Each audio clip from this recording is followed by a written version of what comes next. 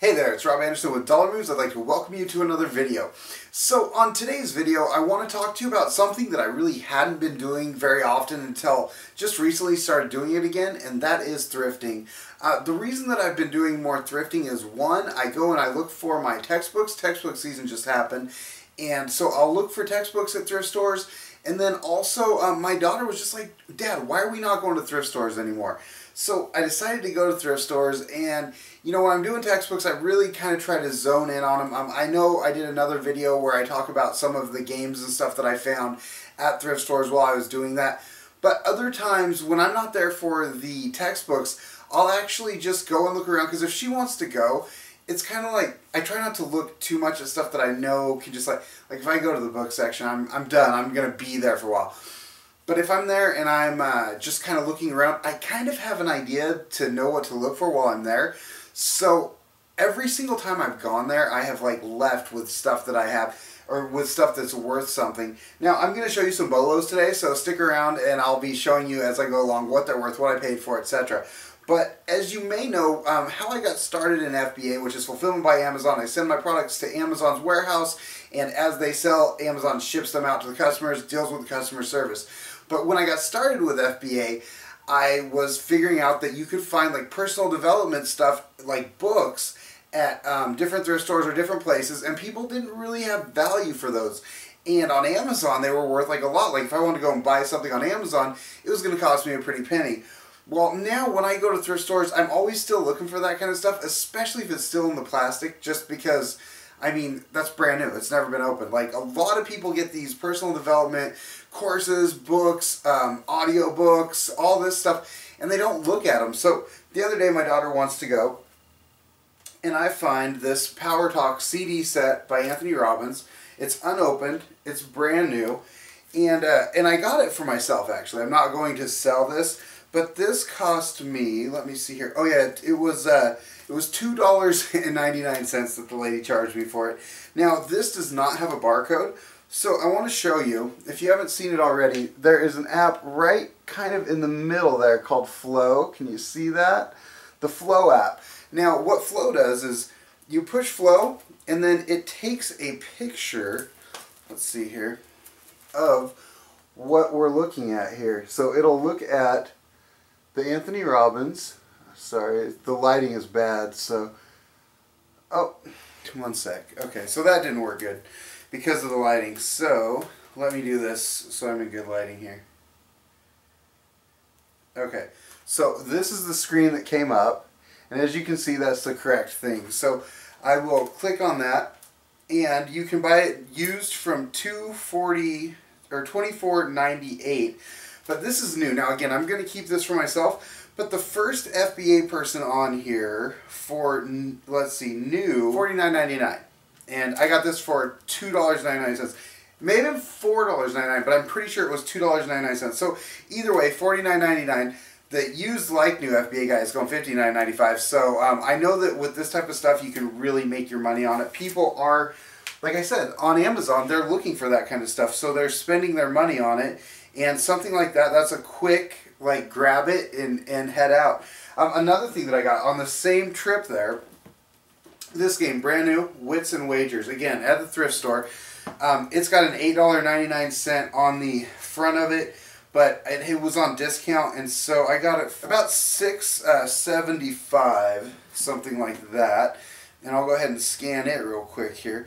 This is a new game that is being sold right now, like all over the place. I see it. Let's see. Rank is 11,000. So rank's 11,000. Again, what did I say? It cost me $6 and something cents. And I'll go to new and used. First, FBA is about 25 bucks. So 4 times what I got for it.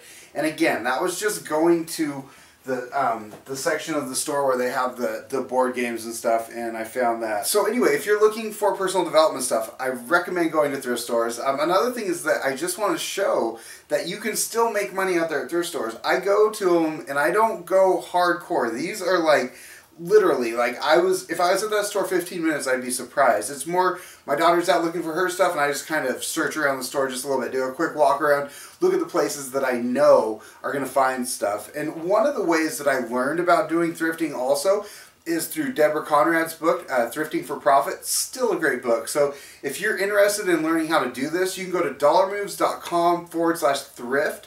That's dollarmoves.com/thrift, and she's got like a map on how to go around the thrift store, and there's all kinds of stuff. You can learn more about it there. There's a link below the video, and I talk about that video, or I have a video on that page, and then I have a link to purchase the product if you want to. Another one to when it comes to thrift stores, I recommend going to the stores that are for like different. Let me think here. Like Lions Club is one of them that I've gone to. Lions Club Thrift. Another one. This was for an animal shelter thing, and I found this toy, brand new, $6. It's Toy Story. It's a magic 8-ball. It's a talking magic 8-ball. You know, there's an old saying out on the range that goes like, nope. Yeah, you know that old saying. And so anyway, $6, but this was actually discounted too. I think it went down to $4. But let me scan it real quick here. I don't have my scan fob out. Usually I rock the scan fob, but now this one's kind of weird. The rank is 514,000, but it's because it's so like Toy Story. It's like, I believe, the original Toy Story. So I was selling these all day long before when I got them. Now again, this cost me like a few bucks, like $3 or $4, so the rank is ridiculous, but there's only one person out there selling them, and you're not going to be able to find these out there. So that person's merchant fulfilled for $47. So for my like $4 purchase, even if I lose my I'm not going to lose my $4. I'm probably going to put it out there $59.99, $69.99 and see what I get. It's brand new, the batteries work, everything's good. It's in a condition that can be given for a gift. Now this last one is super cool. I had a garage sale with my daughter this last summer, a few weeks back, and we were getting rid of a lot of stuff, like any of the returns that I had for FBA, and then just stuff around the house, you know. And so we went and we took in our clothes, basically anything left over from our garage sale that we couldn't take to the like shelter for the poor folks that they just give the clothes and stuff to. Like all the extra leftover stuff for the garage sale went to a local thrift store. And so we turned it in, and we got a 20% off coupon from there. And so because we were in the garage sale kind of mode, I think when you're looking for or you're dealing with certain things, it's kind of like that deal where when you buy a certain car, you start seeing that car everywhere. I think because I was doing the garage sale, I think I kind of zoned in on this thing, and I find that a lot when I'm thrifting, like things that I'm interested in or whatever at that time, I'll see it like when I'm out buying. But anyway, so let me get this real quick, just 1 second here. This is a digital coin sorter. So about $17 is what this was. This is in office products. Now this is probably used like new. I mean, it's got the box.